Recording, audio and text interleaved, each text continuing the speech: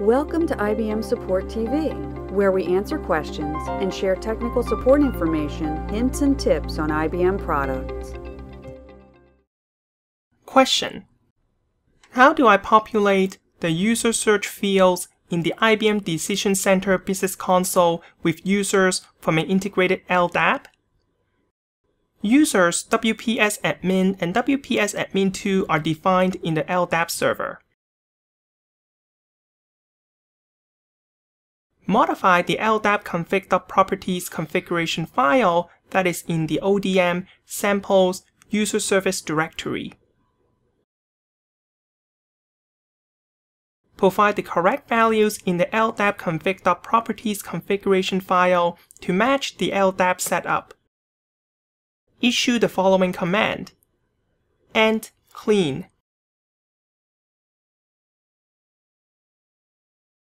Issue the following command to build the project: and build. Issue the following command to repackage the IBM Operational Decision Manager or ODM EAR files: and repack.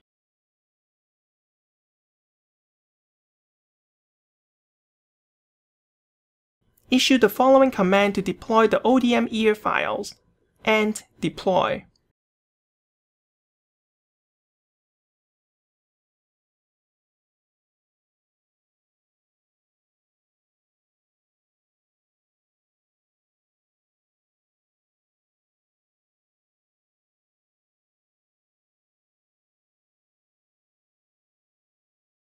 The changes are now deployed to the IBM Operational Decision Manager.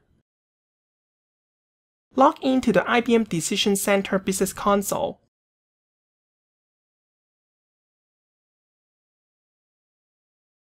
Select the Loan Validation Service.